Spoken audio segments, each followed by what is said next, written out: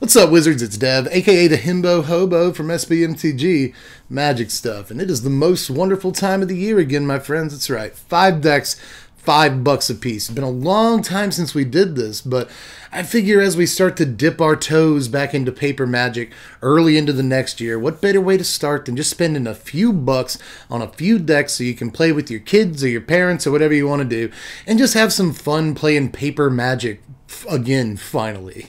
Now, as usual, all these decks are built to play somewhat well against one another, but for the first time ever, I decided to try out the 5-for-5 decks on MTG Arena, and even though I just played in the unranked play queue, I was nonetheless surprised at the amount of games some of these decks were able to pick up. So if you're just starting out on Arena, or you just don't have a whole lot of wild cards but you want to try something new, there's some good ideas in this video for you too. And in fact, I think this is probably the most powerful 5-for-5 that we've ever done. So let's go ahead and jump into it because we have got a lot to cover today. But as usual, if you want to go ahead and like the video, that would mean a lot to me. And of course, if you want to subscribe, I would really appreciate that too. We got Kaldheim spoilers coming up. It's reasonable to assume you want to be informed for that. So sub to the channel, hit the bell for the noties. And last thing here, if you want any of the deck lists, just hit the description down there below me, and you'll get all of these deck lists down there in the description. You can check them out on TCG Player because they just have the lowest prices. But let's go ahead and get into it with the first deck, Gruul Trample. I figured this would be a good one to do first because everybody likes to stomp, don't they? We can all come together on that. It turns out that there are a couple of Trample tribal cards that I think are criminally undervalued and form the backbone of a really good deck right now. This deck starts with 4 copies of Proud Wildbonder, 3 copies of Quartzwood Crasher, and 4 copies of Kargan Intimidator. Now, Proud Wildbonder, nobody plays with him, but he's proud because he knows exactly how good he is. This thing is really sweet. It turns all of your creatures into Thorn Elementals, effectively. If you've been playing long enough to remember Thorn Elemental, all your creatures can just deal combat damage directly to the dome. Now, by the way, important to keep in mind that if you should choose to use Wildbonder's ability to deal damage directly to your opponent's head, that means your creatures aren't dealing combat damage to your opponent's creatures. This leads to a situation where you might lose some guys, your opponent might retain some dudes, so you often want to use Wildbonder in a situation where it can end the game the moment it hits the table. I've been looking at this card a little bit like an Embercleave for all intents and purposes, in that often you want to develop your board state sufficiently before you actually attempt to cast the card. You want your opponent to be tapped down on mana before you actually cast the card. You want to make sure that you have lethal on board before blockers before you actually cast the card. So in some ways it is a bit of an Embercleave that can be Heartless acted, so it's even more important that you make sure your opponent doesn't have available mana when you try to play your Bonder. That said, when you have developed your board enough to just drop Wildbonder and guarantee a win, it can feel really, really good, and it's not so hard to do so. There are some really good tramplers in this format, like Quartzwood Crasher, for instance. This card is about 65 cents a pop, so we can't really play 4 copies, but I don't know that I'd want to play 4 copies of a 5-drop anyway, but it goes really well with Wildbonder because if you do choose to deal damage to your opponent's head through Bonder's ability, then you'll still get a huge creature thanks to Quartzwood Crasher, meaning that you're not really as worried about the crackback as you'd normally be. In practice, Crasher has won even more games upon hitting the table than Wildbonder has, and it does have immediate impact on the game, because when you resolve it, you move to combat, get through for some trample damage, and suddenly, again, you've got some creatures to block on the crackback or just aid in your next attack step. And Crasher ain't half bad itself, it's a big old duder with trample too, so Crasher is just an indispensable creature that again is critical to the deck strategy. Now, I was really surprised to see that Kargan Intimidator is only like 25 cents right now. I know that Mono Red isn't necessarily the most played deck in the format anymore, and Kargan Intimidator is not even in every Mono Red deck. Warriors isn't really a very supported tribe at the moment, at least. We'll see if that changes when Kaldheim comes out. So it turns out that Kargan Intimidator can be acquired on the cheap, and it's one of the best cards in the deck too, in terms of like actual constructed level play. So I was really psyched to be able to play Intimidator because I didn't think I was going to be able to when putting the budget for the deck together. But this is the only creature in the deck that doesn't naturally have trample, but you can give it trample for just 1 mana if you want to get through for a guaranteed 3 or 4 damage with Wildbonder. And it also helps that a lot of our creatures in this deck just happen to be warriors, so if you make one of your opponent's creatures a coward, it's pretty likely that you'll get through with 2 or 3 creatures in that combat step. But we got to have some other tramplers in the deck, and we've hit 25 total creatures here, all of which besides Intimidator have trample. But we did have to scrape the bottom of the barrel a little bit. We're playing cards like Warden of the Chained as a playset of Skyclave Geopede, 4 Hobblefiend, and 2 Grotag Bugcatcher, which is the worst. card in the deck. It usually swings as a 2/2, and basically the only reason it's in there is to get extra damage off of Proud Wild Bonder. You just send it through, consequence-free, guaranteed shock worth of damage, basically. Or, you know, get a 2/2 off of Quartzwood Crasher. Just the fact that it has trample is enough to run it because we need 2-drops in this deck, and if Grotech Bugcatcher is the best we can do, especially on this budget, I guess that it is what it is, right? But Bugcatcher is still a somewhat reliable creature. That isn't the worst thing you can cast on turn 2, but it's obviously not amazing either. Same thing with Hobble Fiend. Only reason we're really playing this is that it's a 2-drop with trample, but hey, it's got a pretty nice threat of activation on it, right? If it gets through unblocked, then maybe you sacrifice a creature or two that did get blocked, and suddenly it gets through for 4 or 5 damage, plus it gets counters, so it gets bigger as the game goes on, and sometimes it can be one of your biggest creatures, and really start to threaten making even bigger dudes if there's a Crasher on the table. So, you know, if you have like a 6/6 Hobble Fiend or something, or a 6-power Hobble Fiend rather, and you drop a Wild Bonder, well, you just guaranteed get through with a ball lightning's worth of damage that turn. Hit 2 bolts to the face, son. Do something about that. So sometimes this card will work out to get really big over the course of the game, but for the most part, it's just a 2-drop with trample, so we have to play it. As far as Warden of the Chained, this is a card that I'm actually relatively impressed with because there's a few ways to make it swing, right? You can get a Hobble Fiend up to 4 power. That's possible. Skyclave GOP, just 1 land drop, gets it up to 5 power, so you can swing with Warden. Quartzwood Crasher and Proud Wild Bonder both allow you to swing with Warden, so it's a really good 3-drop, and even though it's not Lovestruck Beast, and it kind of sucks when it gets outclassed by a Lovestruck Beast, it's still a 3-mana 4/4, and those are actually still pretty decent creatures. And just like Lovestruck Beast, by the way, you don't have to have anything to make it block. It can block any day of the week, kid. You just have to have a big dude to make it attack. But again, in this deck, it's not too hard. And on to Skyclave GOP, last creature that we're playing. Well, we do have Evolving Wilds in the deck, so sometimes this can get up to 7 power. And if you have a Bonder in play, that's a huge chunk of damage all at one time. And you can make a pretty big creature off of a Crasher. So even though GOP doesn't have a very impressive base toughness or anything, I've still found it really, really fun and makes huge plays sometimes, out of nowhere.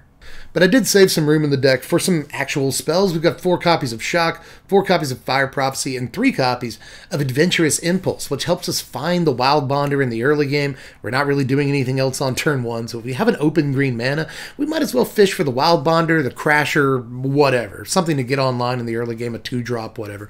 Adventurous Impulse has been a really nice card in this deck. Aside from that, though, just removal.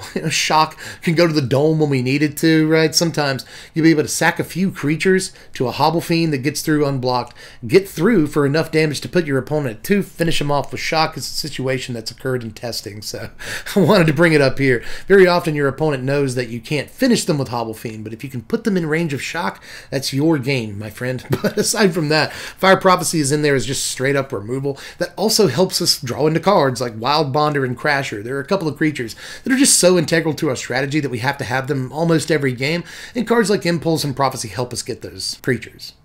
Now here are your lands right here. Fairly simple affair, just like every other mana base in the video, but Evolving Wilds is really worth mentioning here. It's going to be in every 2-color mana base in this video, but really works in this deck because we have a creature with landfall. That's worth remembering, but you know, even if we were going to upgrade this deck and I wasn't worried about a $5 budget, I might still run 2 to 4 Evolving Wilds after I added my Fabled Passage. Aside from that, there's a few more red cards than green cards, I guess, so a few more mountains than forests. Mana base has been working out perfectly fine for me. But now let's move from a mechanically tribal deck to a tribal deck. Now originally, this is going to be Is It Sprite Dragon? But it turns out that Sprite Dragon is $1.25 a piece, so you can play exactly 4 Sprite Dragon and 56 basic lands, because I don't count those towards the price, but I'm pretty sure that's a bad deck. So at the end of the day, I decided I still wanted to play Is It, but I got to play a much more interesting deck than just Sprite Dragon, which I've already played a million times, and so have you. At the end of the day, we got Is It Wizards. Now we'll start with 4 copies of Rockslide Sorcerer, 4 copies of Umara Mystic, and 2 copies of Kaza Royal Chaser. I was pleasantly surprised by how cheap this card was right now. It's only about 15-20 cents to get your hands on a copy of this. And it's obviously a really cool card. Now, full disclosure, we're not doing anything cheeky where we try to ramp into a 7-drop with Kaza, because those plans usually fall through. But if you just want to use Kaza as a mana accelerant every now and again in games where you're strapped for lands or whatever, to ramp you into a 2-drop and let you double spell in a turn, that is where Kaza is at her best. Honestly, I just look at Kaza as a 2-drop, 1 power, 2 toughness, evasive haste creature with the proper creature type. And that's plenty of mileage out of one card for what you're actually paying for it in this deck. Aside from that, the Rockslide Sorcerer is easily the most important card in this entire deck because every non-land thing procs it. So you just get to ping, and then ping, and then ping. No matter if you're playing creatures, instants, sorceries, literally doesn't matter. As long as you don't draw a land for the turn, you're going to be dealing damage with Rockslide Sorcerer. And especially when you get multiple sorceries in play at one time, this damage really adds up. And this is more often than not the way you end up closing the game out. But aside from Rockslide Sorcerer, I could talk about this card all night. I really need to hammer home the fact that this card is easily the most important card in the deck. But Umara Mystic is really sweet too. This feels like a wee Dragonauts type card, you know, sort of super prowess, if you will. And oftentimes this will get through for the last few damage too, especially if you can string together a turn where you're able to cast multiple spells. Mystic is easily your greatest source of combat damage output, whereas Rockslide Sorcerer is your greatest source of non-combat damage output. But when it comes to getting through for 5 or even 7 damage out of nowhere, Mystic can end a game real quick, kids, so worry about that. But there's other stuff in the deck, turns out, like the 4 copies of Heartfire Immolator and the 4 copies of Riddle Form. Now, I was playing a couple of other wizards before I decided Riddle Form was the proper fit for the deck, but Riddle Form is just way better than all of the other wizards I tried out in this slot.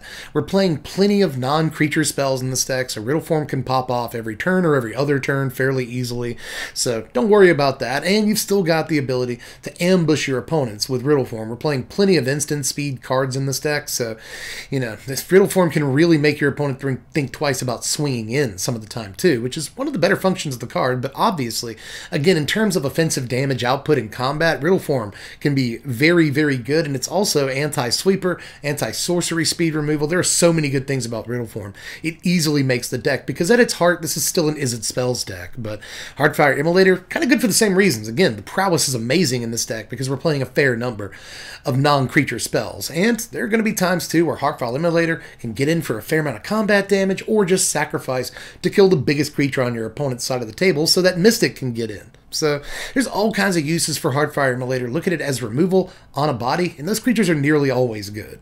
But speaking of removal on a stick, we're also playing 4 copies of Relic Amulet, along with 4 copies of Shock and 4 copies of Fire Prophecy, just to talk about all the removal in the deck. That's actually not all the removal in the deck, now that I think about it, but still, Shock and Fire Prophecy make their second appearance in our second deck of the day because they're just such reliable, cheap cards that do all kinds of good stuff, right? Fire Prophecy being able to effectively draw you another card is great for getting to those Sorcerers, those Umara Mystics, those Kaza, any card that you might need, or getting to those Relic Amulets. The Relic Amulet is really serious, so much so that I'm thinking about making a deck with a bunch of wizards and instants and sorceries and stuff. Relic Amulet and Brash Taunter. I think there might actually be a hook there, but in this deck without Brash Taunter, Relic Amulet is just really good for taking out relatively big stuff even, right? Sometimes this will get 4 charge counters on it before you even know it, and suddenly it can take out stuff that other removal spells in the deck can't take out, and that can be really important. But other times, you'll be able to tap your Relic Amulet and just shock something, which is good enough to get in for damage, especially if your opponent has like 1 flyer and you want to get in with Mystic. Bing bang, Relic Amulet's got your back. This card has really impressed me. But to finish off the non-lands, we're playing 2 copies of Stern Dismissal, which counts as removal, I guess, and 4 copies of Opt, which is our big card draw spell in the deck. But Opt is, again, a cheap, reliable card they printed over and over throughout the years, and there's easy ways to get printings of it for like 5 cents right now. And it's just 1 mana to draw a card, activate Riddle Form, proc your Rockslide Sorcerer. I mean, you really couldn't ask for a better card than Opt for a deck like this. But as far as Stern Dismissal goes, this can also take out stuff that other removal spells might not be able to remove at that time. And we can do tricky stuff with it too. Our opponent thinks they've got a good combat step. Oh, we've got a 1 mana Brazen Borrower effect. That's pretty good some of the time for really messing up what your opponent thought they could do. So I've really been a fan of Stern Dismissal. I had 2 extra slots in the deck and I wanted a little bit more removal. Stern Dismissal's been a great piece. You want cheap spells in this deck that proc things like Rockslide Sorcerer and Umara Mystic, but don't cost that much mana to cast, so you can afford to cast more spells in that turn. And for 1 mana, Stern Dismissal is a great card. Now here are your lands, really similar to the last base, right? We've got 4 copies of Evolving Wild, but of course, these could be temples, or triomes even. Some people like playing triomes over temples, and there's a few reasons to do that right now. Actually, I want to do a whole video about why I think triomes are probably better than temples. Aside from that, just some mountains, a little more mountains than islands. That's the deck. That's it. That's all you need. But moving on, I think our next 2 decks in this year's lineup are probably the best decks in competitive play of these 5 decks, starting with the first monocolor. These are both monocolored decks too, by the way, coincidentally. But the first deck we'll talk about is Mono White Enchantress. Now, we'll start this deck off with 4 copies of All That Glitters, one of my favorite auras of all time, 4 copies of Sentinel's Eyes, and 4 copies of Seasoned Hallowblade. So I hope you see what we're trying to do here. This is kind of the Maul of the Skyclaves or Luris deck. You can call it the Luris deck without the Luris, you know, or you can call it the Maul of the Skyclaves. Those are different decks. But what we're trying to do here, effectively, is stick something important onto a Seasoned Hallowblade, and then just keep that Hallowblade for the rest of the game. Bing, bang. Simple as that. But there's a lot of ways that we have of protecting the various creatures that we stick these enchantments to. And there's creatures other than just Seasoned Hallowblade that you might want to put these auras on. All That Glitters can make a lifelink creature or a flying creature really, really big and hard to deal with. Sentinel's Eyes can keep coming back over and over, and Vigilance is a very underrated ability. I want to point that out, because when you have a lifelink dude that can swing without tapping and also stay up to block, that can sometimes just end games and frustrate opponents on its own. So these enchantments are good by themselves, but of course, again, you need more than just Seasoned Hallowblade, but Seasoned Hallowblade is easily the best creature you could attach any of these to, despite the fact that it doesn't have flying or lifelink. It's just the easiest creature to protect in the deck. But that doesn't mean we don't have better stuff or more stuff. Things like Gingerbread, Fairy Guide Mother, All Seed of Life's Bounty, and Selfless Savior are all the other creatures in this deck. Now, Selfless Savior doesn't have any cool abilities on its own, like lifelink, vigilance, flying, anything like that, but it is a good way to protect a creature that does have those things. So keep that in mind. If you want to sacrifice a Selfless Savior to protect an All Seed that's wearing an All That Glitters, it is almost always worth it to do that. But All Seed of Life's Bounty, if you don't have stuff on it, is also a great way of giving protection to any of your creatures that might be in trouble right now and you really don't want to lose them and the All That Glitters that's attached to them. So again, plenty of ways to protect creatures that important auras are attached to in the deck, but a lot of those ways are creatures in and of themselves that you can also attach those auras to. So just a really interesting deck build right now, and Wizards has given us some really cool tools to build this deck. So, but aside from that, Gingerbread is maybe possibly the best creature in the deck to stick auras to, even more so than Seasoned Hallowblade if you have ways to protect it, because it's just going to get through unblocked every single turn, at least 90% of the time, because most of your opponent's creatures won't have haste. So it's just really easy to get Gingy through with a big ol' All That Glitters and a Sentinel's Eyes on it and just laugh all the way to the bank. Plus you've got Selfless Saviors, All Seeds to protect it the entire time, so it doesn't even need to have baked-in protection like Seasoned Hallowblade. Oftentimes in this deck, you can take a Gingy all the way.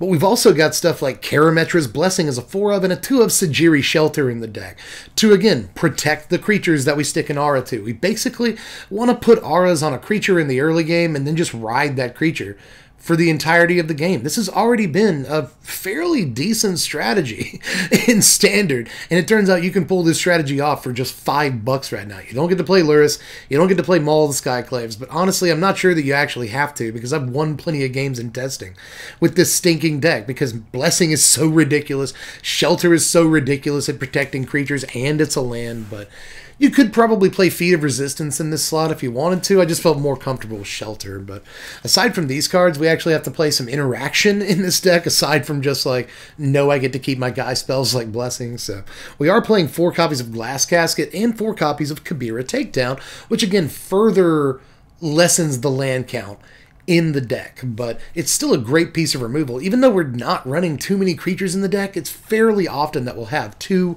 or even 3 creatures out. So 2 mana for 2 or 3 damage sounds pretty bad, but at instant speed, if you have no other removal spells, you will take this 90% of the time, especially in matches against other decks on this list. Kabira Takedown can be very good, but Glass Casket is just phenomenal pretty much all the time. Now, of course, this doesn't have the biggest range of targets in the world, but at the same time, time in the early game when you're trying to keep the board stay clear, or maybe your opponent has resolved a creature that can do something about your battleship, Glass Casket can be a great way to just never have to deal with that creature again. Plus, it's an artifact, so that counts towards all the glitters bonuses. Just really solid removal piece here, and I shouldn't have to tell you that. Glass Casket might be the most competitively playable card in the entire deck when push comes to shove. But here's the Lance. It's 18 planes. That's all the lands. There's effectively 24 lands in the deck after Kabira Takedowns and Sajiri Shelters, so don't worry about that incredibly low land count, especially considering that the deck effectively tops out at the 2-drop slot, so just a couple of lands really should do you in this deck. You don't need too many outs, so 18 is right where you need to be. I promise, try it. But remember back there a second ago, I promised you another monocolored deck. I can actually win games. Can really actually win real games of Magic against not other $5 decks. And I've got it for you because now I'm going to show you the absolute cheapest Gary deck you can possibly buy. And it turns out you have to be cheap when building a Gary deck because right now he's like 35 cents by himself. So you're like at $1.50 by the time you play a playset of Gary, right? But it turns out you can still very easily make this deck right now on the super dirt cheap and win a ton of games and have fun doing it. Now this starts out with 4 copies of Grey Merchant of Asphodel, 4 copies of my Throne of Eldraine exclusive preview, Bastion of Remembrance, still love this card so much, and 4 copies of Marauding Blight Priest, as well as 4 copies of Lampad of Death's Vigil. I might as well show you all 4 of the engine cards at one time. Now Gary needs no introduction, so I'm not going to give him much of one. Obviously you just want to play cards to the board, keep them on the board, so that when you do eventually play Gary, win game, question mark, right? And that's how it often works. Gary is the last card that gets played in very, very many games with this deck because it just comes down and your opponent's at less than 0. So it's just an obviously crazy card, but what's the cheapest way to build a deck around it? Well, we've kind of got a sort of aristocrats theme, which sounds like it runs a little bit counter to what we're trying to do with Gary. But if you don't draw Gary, you don't draw enough lands to play Gary, or you've already played your Gary and you need a little bit of extra damage to finish the game off, that's where this strategy comes in, because Bastion of Remembrance is an unbelievable way to get just incidental drains from your opponent. You can throw your creatures into combat a little bit more liberally than you usually would in a Gary deck, knowing that you'll get extra damage when they die. You know, you can actually sacrifice 3 or 4 creatures at one time to a Lampad of Death's Vigil to end the game, because you'll get damage off of both Lampad and Bastion at the same time. So sacking like 3 creatures is 6 life lost and 6 life gained on your end for what that's worth, and it's often worth an awful lot. Add to that the fact that Lampad is a really good early blocker against a lot of decks, even real-world decks. This can block and survive against Robber of the Rich and all kinds of other creatures. So the 3 toughness isn't to be sneezed at, and the fact that you can just finish games if you're able to get enough chip damage in the early game or enough Bastion of Remembrance triggers or whatever. If you have a Lampad out and enough creatures on board, you don't need a Gary. You just throw some mana into it, finish the game right then and there. But Marauding Blight Priest also helps you add up that damage. There have been plenty of times in testing where I've had board states that consisted of 3 out of 4 of these cards: Remembrance, Blight Priest, and Lampad all at the same time. And under those conditions, just having a couple of other creatures on the table can spell, 9 damage with just a couple of mana spend. It gets out of hand very quickly. So again, in games where you're trying to establish a board state, which you're trying to do in a Gary deck anyway, these can be invaluable if you, again, never draw the mana to play Gary, you never draw Gary itself, or Gary isn't enough to finish the game. Often these cards will be. But of course, we have to fill the board aside from all the creatures that we're playing. And it's actually fairly easy to do that with a ton of really good black 1-drops right now. We're playing 4 copies of Serrated Scorpion, 4 copies of Whisper Squad, and 2 copies of Archfiend's Vessel. The only reason that we're not on 4 copies of Vessel is because it costs like 40 cents right now. We just don't have all the money in the world. The deck's got to be $5, so I'm only playing a couple of copies of Archfiend's Vessel, but it does have lifelink, so if you have a Marauding Blight Priest out, this effectively does 2 damage in combat. That can be nice. When it does die, you can get that extra trigger off of Bastion of Remembrance or whatever. It's a black pip for Grey Merchant of Asphodel. So it's good in all those situations, but we do have ways to reanimate it in this deck to where we can get that 5/5 demon. And Archfiend's Vessel does remain one of the better cards in the deck. We just don't have the budget to play all 4 copies. But we do have good black 1-drops aside from it. Whisper Squad can help us develop our board state really, really fast. You know, turn 1 Whisper Squad, turn 2 Whisper Squad is actually not an embarrassing play sequence in this deck if we're able to play a Bastion on turn 3. And suddenly we can convert those Whisper Squads into damage really, really easily. Aside from that, when we also need more creatures to get pips for Gary. We need more creatures to sacrifice to Lampad, so Whisper Squad is tailor-made for this deck. But aside from that, Serrated Scorpion, again, just made for this deck. You know, if we have a Bastion of Remembrance and a Lampad out, we can sacrifice a Serrated Scorpion and get 2 damage, 2 life loss from its trigger, you know, a damage from Lampad, or life loss, a life loss from Bastion. Suddenly we're dealing like 4 damage for 1 mana by sacking our Serrated Scorpion. Again, if we have the right board states in the mid and late game, we can do some truly heinous stuff. And I've been able to deal, you know, 12, 14, 16 damage to people all in one go with this deck. And it's because of cards like Serrated Scorpion, Lampad, Bastion, Marauding Blight Priest. You just have them all on the board at the same time. You can do some really magical stuff. Now, we're also playing 2 copies of Call of the Death Dweller and 4 copies of Malakir Rebirth, which is criminally cheap right now. It's only about 5 cents for a copy of Rebirth, and it can do all kinds of cool stuff in this deck. First of all, Archfiend's Vessel. You play Archfiend's Vessel turn 1, turn 2, you can block with it and just play Malakir Rebirth, and suddenly you have a 5/5 on turn 2. That flies. A crazy play we have available to us. But if your opponent tries to kill your Gray Merchant and you have a Malakir Rebirth in your hand, that can just be the end of the game right there, depending on what else is on the table. So Malakir Rebirth is just absolutely banana bread in this deck. It's good with Marauding Blight Priest. It's good with Lampad because you can sacrifice a thing to Lampad, cast Malakir Rebirth, and just bring it right back from the graveyard, getting the enter the battlefield triggers. You know, you can do that with a Gary, sacrifice a Gary to a Lampad, Malakir Rebirth, get the Gary trigger again. It's such a nasty card, and so is Call of the Death Dweller, which even though it can't get back a Gary, it can get back a Blight Priest, Serrated Scorpion, Archfiend's Vessel, all that stuff. So it's still worth playing at least a couple of copies of Call of the Death Dweller here. Aside from that, removal. We got 4 copies of Grasp of Darkness and 2 copies of Drag to the Underworld, only because they are the cheapest in terms of price, the cheapest black removal you can possibly play. Here are your lands: 20 Swamp, 2 Witch's Cottage. That's it. That's all. You know, Witch's Cottage can also get back a Gray Merchant or Marauding Blight Priest or any other important creature that you might need in your deck, but it's really good for getting back Gary. So keep that in mind. But aside from that, we've got, you know, Malakir Rebirth. So remember that there are a few more lands in this deck than the mana base would have you believe. But that brings us to our final deck, and maybe my favorite deck of the video, even though this didn't give me as many wins as the previous 2 decks did in Unranked. I still have a special place in my heart for this deck because, like I've said a few times on the channel, I am a reformed control player. I love me some original counterspell. I love me some Sphinx's Tutelage. I played control for a very, very long time. The deck that I took to my first and really only real, you know, well, not only, but my first Pro Tour qualifier. I've been to a couple of those. But anyway, the deck that I took to my first Pro Tour qualifier was Fairies back in Lorwyn days. So yeah, I'm a dirty, horrible control player. So when I set out to make a $5 control deck, I didn't think I was going to be able to pull it off, but we actually did. We have $5 Azorius control for you right here. Now, this deck starts with 3 of the main win conditions. We've got 4 copies of Voracious Great Shark, 2 copies of Realm Cloak Giant, and 1 copy of Inscription of Insight. Now, the most important of these cards is actually Realm Cloak Giant because a blue-white control deck needs a sweeper, and honestly, I'd like more sweepers than just Realm Cloak Giant. Now, we do have the ability to play Onto Inversion for relatively cheap, and even Shatter the Sky is a cheap card, but both of them would have put this deck a little bit over budget. But Realm Cloak Giant, even though it's not the cheapest card in the world, it is a very cheap sweeper effect that comes with a win condition stapled to it, so you just couldn't ask for a better card if you're trying to build a budget control deck. We'll play a couple of copies, because if we played too many more copies, we wouldn't have any money left in the deck, especially if we want to play 4 copies of Voracious Great Shark, and I think we do. Again, this card is like 35 cents right now, so we can't afford to play too many more expensive cards after we play our playset of Great Shark, but it is very much worth it. Again, especially in this meta where every single deck plays creatures.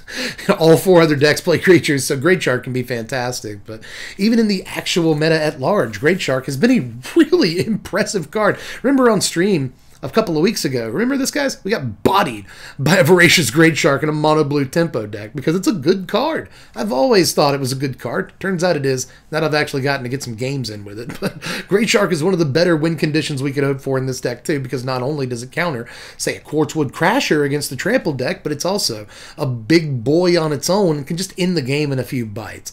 It's a crazy card. I'm just going to let you know that right now. If you're looking for cheap win conditions, it's hard to do much better than Voracious Great Shark, but we were able to run one copy of Inscription of Insight in the deck, which does everything the deck wants. This can draw cards, this can, bounce creatures when you need it to, and it can make a relatively big dude on its own. I've never made smaller than a 4/4 with an Inscription of Insight, so this makes a win condition while also doing other things a control deck might want to do. I'll run one copy of this. But an Azorius control deck needs it some counterspells, so we're going to play 3 copies of Essence Scatter, 1 copy of Negate, and 2 copies of Jwari Disruption to start off the counterspell suite. All in all, we have something like 16 total counterspells in this deck when you count Voracious Great Shark, and you should, but Essence Scatter, Negate, and Disruption are all just great early game counterspells. Yes, even Negate against some of the decks in this standard, but Negate can obviously be a great late or mid-game counterspell as well for countering great hinges and whatnot in standard, Ember Cleaves in standard, but there's plenty of targets for it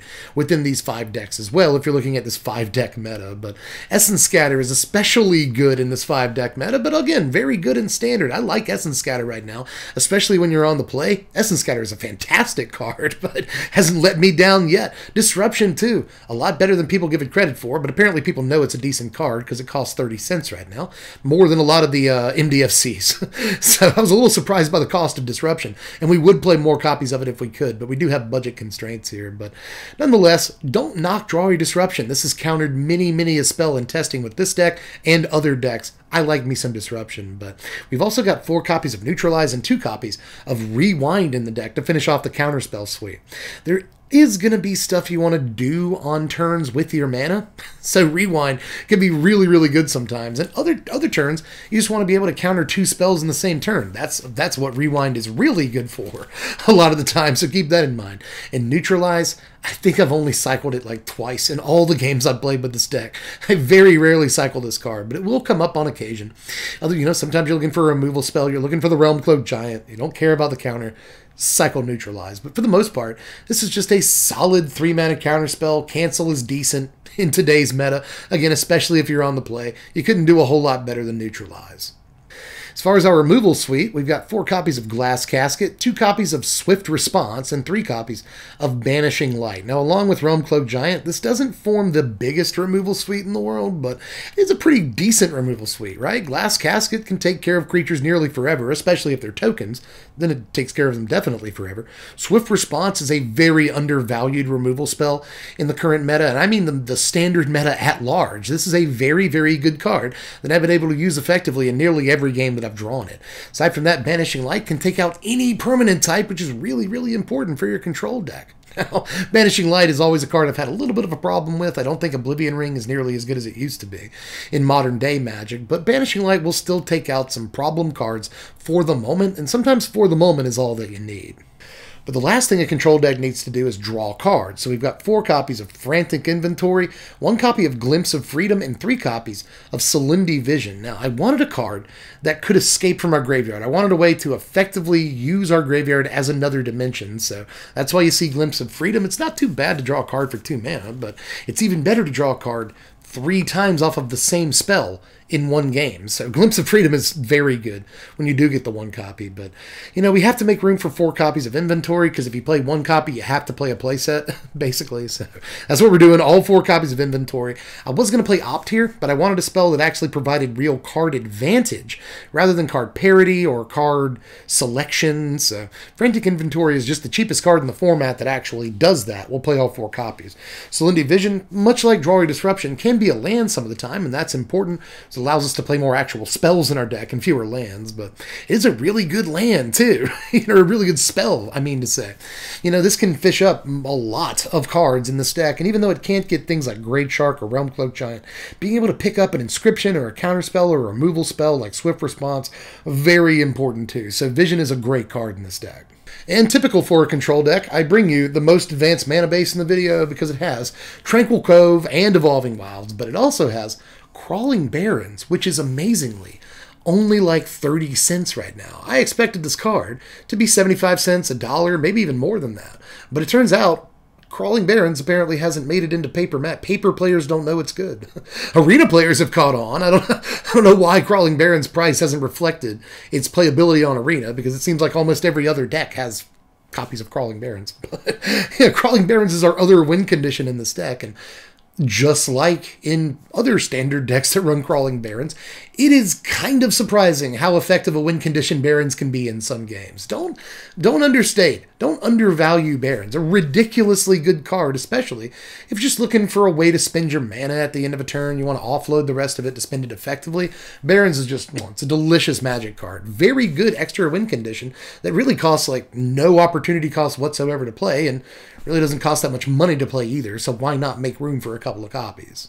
But we did it, y'all. We made it to the other side of the 5 for 5. Another year, another 5 for 5 in the book. And they get better every year because Wizards keeps printing better and more complex cards in the common and uncommon slots. So, like, these decks get better every single year that I do this video.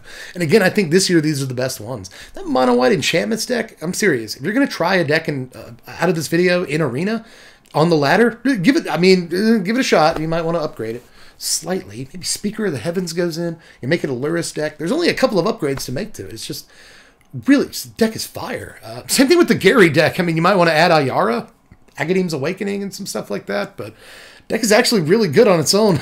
I was amazed that like Wizards gave us the ability to make some actual budget decks, and that's me saying that. I have actually earlier this year said that I don't think that budget decks are as viable as they used to be because, you know, you can only play the best cards in your deck nowadays, and the best cards are really expensive. But doing this experiment made me shut my mouth a little bit because, again, I was amazed at the performance of a couple, if not all, but a couple of these decks. So try them out if you get a chance to, whether it's in paper, you know, order them, play them over the holidays or for New Year's with your family or whatever, your pod, your roommates, whatever. If you want to play some paper Magic again with brand new decks, this is a good way to do it for a relatively cheap cost. And if you're watching this in 2021 and everyone's vaccinated and we're back into the world, then feel free to order some decks and play these at F&M or with your buddies or whatever. But in any case, it was just really good to do budget content again. It feels like it's been too long since I've really done an actual budget deck, much less $5 decks. So I hope you enjoyed it, and I hope you get a chance to really play some of these because they actually feel really powerful for decks just full of uncommons and like random junk rares. So give them a shot if you can. Again, links in the description to all these deck lists over on TCG Player because again, they have the best prices. So go over there. And aside from that, remember, like the video if you enjoyed it. Subscribe if you enjoyed the content. Hit the bell for notifications. Kaldheim spoilers coming up and a bunch more content aside from that. So, you know, if you want to do it, you don't have to. Same thing with the Patreon. If you want to help support the channel, it's $1 a month to vote on the content that we do around here and on the Twitch channel for that matter. So if you want to affect the course of YouTube and Twitch history, $1 a month is all it takes. $5 a month, I'll send you a signed card. $10 a month, then you'll get your name in the credits on some videos, mostly deck techs and stuff. And you might get your deck doctor over on Twitch, which will inevitably make it to YouTube in a video form. So, yeah, if you want any of that, you can join the other tiers. But all I really ask you is $1 to vote on content and stuff. It really helps me out a lot. But aside from that, watch me play Magic at twitch.tv/SBMTGDev and follow me on Twitter at SBMTGDev as well. I got to get out of here because this video is probably 8 hours long already. I love you guys, and I'll catch you cats later. I'm Dev from the place. Thanks for watching, my wizards. Spread love and be kind.